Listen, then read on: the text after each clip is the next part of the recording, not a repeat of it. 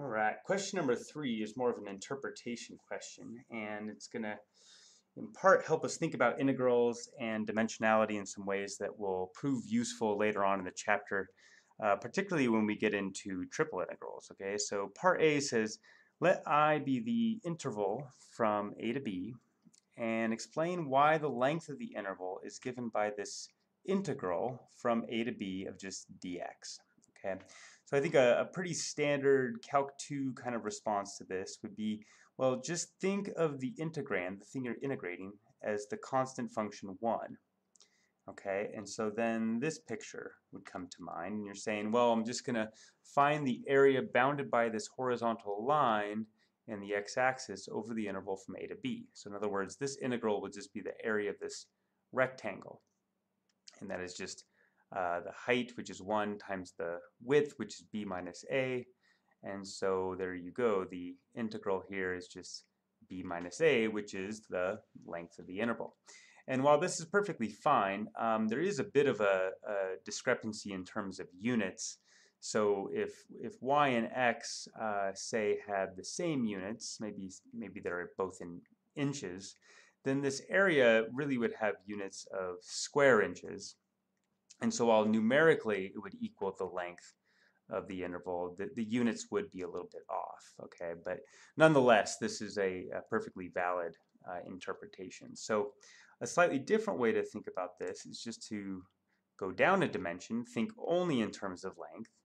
So now think about partitioning this interval from A to B into a bunch of these small little subintervals whose width are just these differential lengths dx. So if I start at A, so when I start walking forward, taking these little baby steps of size dx, and I do that until I get to the point B and then ask, well, how far did I travel? Well, you would just travel b minus a units, right? That's really what this notation is telling you to do, just some differential lengths. Okay, so this interpretation is nice in that you're just really working only with length, and so this really is a one-dimensional kind of statement. All right, so now for part B, this has to do with double integrals. It says explain why the double integral of just dA over a region R is equal to the area of that region. And R here doesn't necessarily have to be a rectangle. Okay, so we've been talking about double integrals now in terms of volume. Okay, so one interpretation here, which is directly analogous to our first interpretation up here in part A, is to say, well, this double integral is telling us the volume of this following region, right? So our integrand is just 1, so imagine the plane z equals 1 hovering right over our region R. And now this double integral is just going to tell us the volume of this region pictured here, right? And its height here is 1. And so the volume would be that height of 1 times the area of the base, which is just the area of our region R. And so there you go. Again, though, dimensionality-wise, this would be slightly off because, you know, if x, y, and z all were, say, measured in inches, this volume really would have units of cubic inches, whereas the area really should just have units of square inches. But nonetheless, this is a perfectly fine interpretation. So now, analogous to what we saw for our second interpretation of part A, we likewise here could now just think in terms just area itself. Just partition your region R into a bunch of these little differential areas, these little differential rectangles with area dA.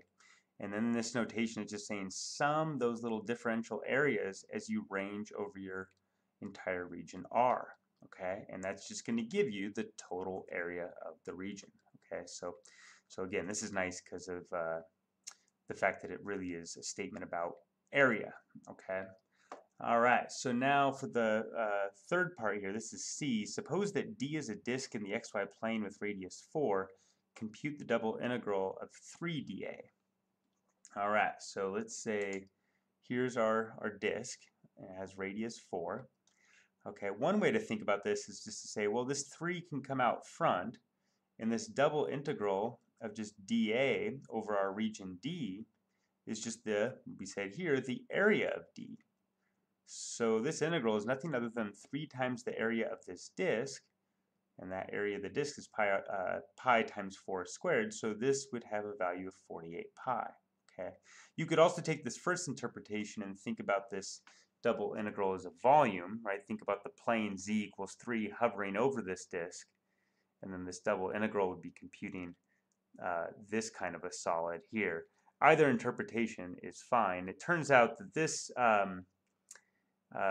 fact that a double integral of a constant over a certain region is just that constant times the area of the region. It's going to prove to simplify a lot of calculations in the future. Okay, so we'll keep this in mind, and that's going to do it for this video. Thanks.